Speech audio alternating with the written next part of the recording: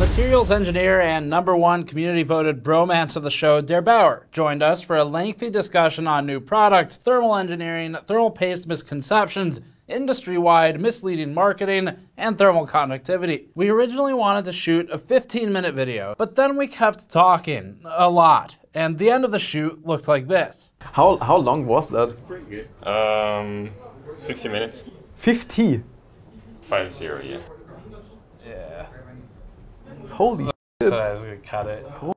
I didn't expect it. In this video, Der8auer, spelled mit-8, joins us specifically to cover misleading marketing of thermal conductivity values and thermal pastes and interfaces. It's a subject that Roman openly admits he's participated in with his Thermal Grizzly involvement, but it's something that he's decided to get away from, and he'd like to see the rest of the industry do the same. That starts with education, and that's what he's here to provide. This is one of 2 videos, because we talked a lot enough to need to split them, that we'll be uploading with Der8auer. Before that, this video is brought to you by Deepcool and the new Zero Dark series of AK620 and AK400 CPU coolers. We previously reviewed the AK620 and AK400 and found them to be among a new crop of extremely competitive coolers for the price. The new Zero Dark and Zero Dark Plus variations move out to a blackout color design with blackout FDB fans. The heatsinks otherwise have the same characteristics as those that we tested previously and found to be well performing, just with a fresh new look. Learn more at the link in the description below. Do we start the rant now? Have we been through the products? We can rant if Okay. you want to. Yeah. Thermal conductivity. What is it, and why is it a fake thing that's not real? I mean, That's what you were saying to me earlier. it's not like thermal conductivity is not real, but there No, are... no, that's what you said. You said something about like thermal conductivity is flat. I don't know. I'm not sure. Yeah. So the thing with thermal conductivity is that you can make it Whatever you want. You can make it the way that it suits you. Let's say easy example is liquid metal. Yeah. The thermal conductivity is dependent on temperature, and there is no real standard for it. A lot of the standard testing machines are testing at 20 degrees Celsius. Yeah. Then you can argue that's too far away from application, so I test at 100 degrees Celsius.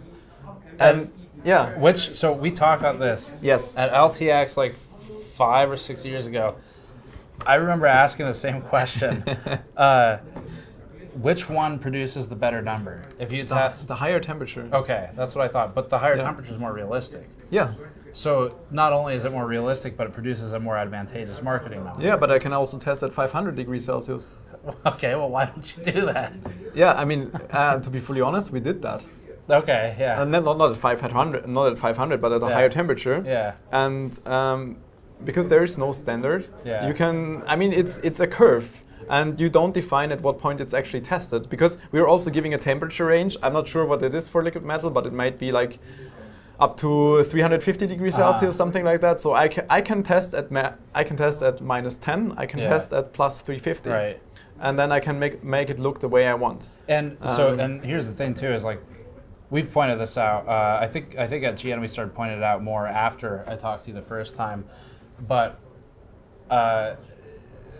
hopefully most of the time comparing thermal conductivity numbers within a manufacturer should be comparable, but I guess it depends on if they change how they modify that curve per product, and even then, I guess I question maybe the value of that number. Just walk it back really quick, but we're talking about the watts per meter Kelvin number. Yes. Just for anyone who's confused. Yes. So let's say you have a thermal paste that's showing 8 watt per meter Kelvin, or you have this that in theory can show you like 1,000.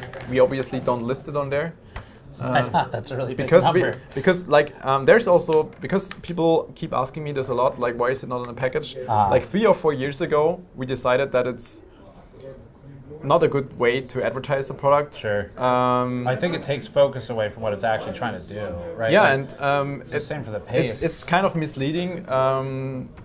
Because I think the best way to do it is that we send it to reviewers, and the reviewer is just comparing paste A versus paste B, or this product, and then show what the real difference is. Well, even that is difficult because we've done some limited thermal interface testing, but it was mostly like the sheets, like the IC diamond stuff.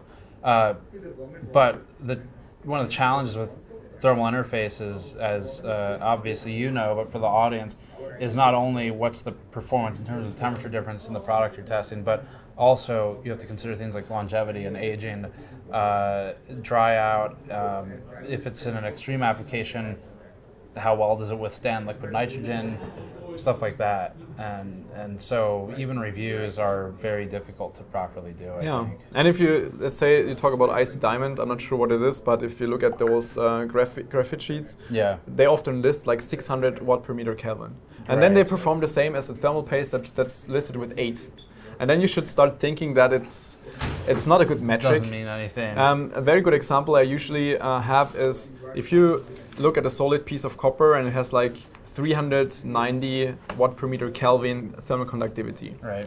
If I put at 25 degrees Celsius. If I turn this into dust and add a little bit of silicon oil, it ends up at like, I don't know, like five An alchemist or what? Turn it into gold? I wish I could. No, but if you add a little bit of silicon oil, so basically it's a paste, then it turns into like an overall thermal conductivity of 5 to 10. Okay. So it's a lot worse, even though the base material is still the same. Does it work the inverse way? Yeah, so thinking about that, if you increase the particle size, then you will also increase thermal conductivity. As stupid as this might sound, but that's the way it is. But you increase particle size. But as you increase particle size, you introduce problems, I would assume, with mounting an application. Yeah. Where, depending on how extreme you go with the particle size, it seems like those would start causing contact problems. Yeah, you increase the layer, and that's why the thermal conductivity will be higher, but your like delta between the, let's say, the CPU and the cooler will be higher. Right. So your temperature will be worse, even though your thermal conductivity will be higher. Right. And so this way you can, if you want to, you can tune a paste in a way that it looks nice on a bench, but it will perform bad. Yeah. And that's why I just wanted to highlight that, like don't go after those conductivity values. Just trust reviewers. And well, let me ask you this. So we haven't bought one of these yet. I was thinking about it though. So there's two types of like thermal paste testing machines. One of them is much more advanced. I don't know if, do you know Lonwen, the company? No. Okay. So they're a local Taiwan manufacturer. And they have these large thermal interface testing devices. They're automated. They can do all kinds of stuff. But there's dummy heaters. They apply a known amount of force. They can do aging testing by running it through multiple cycles. It's very advanced. I think methodologically, I would trust the machine methodologically. What I don't know if I can trust, and the reason I haven't bought one, is how much does that matter? How much does that reflect real-world use? Or at what point? Because if you try to test with real components, you're not going to see any difference a lot of the time. That's the thing I wanted, or the thing I meant, because you get values from that. Yeah. You can get conductivity values, but they don't reflect the actual performance we want to see on the CPU. Right. So that's again the thing. You can, if you just do this kind of testing, you can tune your paste or liquid metal or whatever, that it will show higher numbers. Right. But practically it can still be worse. And they can they produce a temperature number as well. But unless, and we could have them do this, but unless you change the dummy heater to have, say, specific MOSFET locations for like IO, CCD, whatever, and also have an actual transplanted IHS onto it. Yeah. It just seems like it seems like you might as well do some kind of modified real-world testing. Yeah, that's what we recommend. I mean, in the end, that would save me about $70,000, so I appreciate it. Yeah, and I mean, I would love that you hunt down the rabbit hole of showing that all the conductivity numbers don't make sense. Yeah. I mean, that's probably... I'd be willing to spend that money to do that. Probably a nice video. I'm not sure if it's worth spending 70K on it. But worth it? Yeah. No. Fun? Probably yes. Yeah. I mean, I like these type of videos. Yeah, me too. You would like to see it as well, I think, but it's maybe a bit over the top. But in the end, I mean, in the end, the user will only care, is my CPU colder or not? Right. And that's also a thing. We can argue about that maybe the test methodology on like a CPU is not accurate enough, so it's like introducing too many problems like mounting pressure and the temperature sensor in the CPU.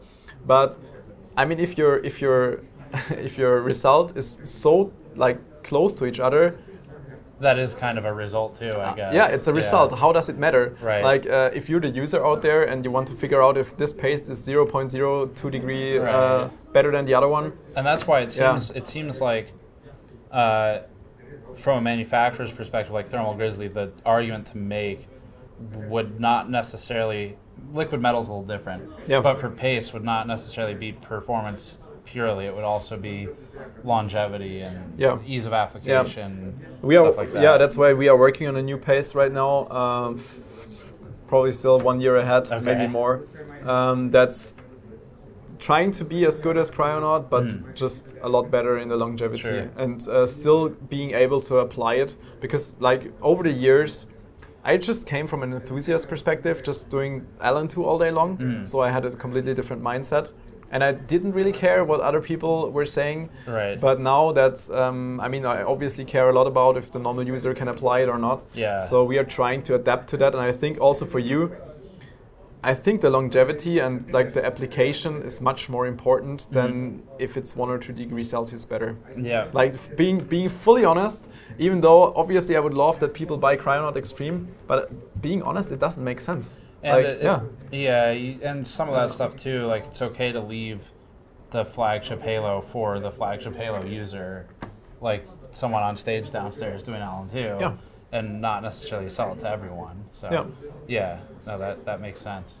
Yeah, and I mean, to close this conductivity topic, if you're out there, just don't go by those numbers and just check reviews. And if the result is so close to each other, then just check what other like properties the paste has. No matter which manufacturer it is, just check if it's cheaper maybe, if it's easier to apply maybe, if the comments say, hey, it lasts longer or whatever. Right. I was going to say, even if it's not validated by someone, so I know there's like a dearth of reviews on paste in general, but even if it's not validated, you can still tell a lot, at least from the marketing language, where if there's some base trust in the company, like say, like Thermal Grizzly, Noctua, any company that has kind of earned like a base level of confidence, you know.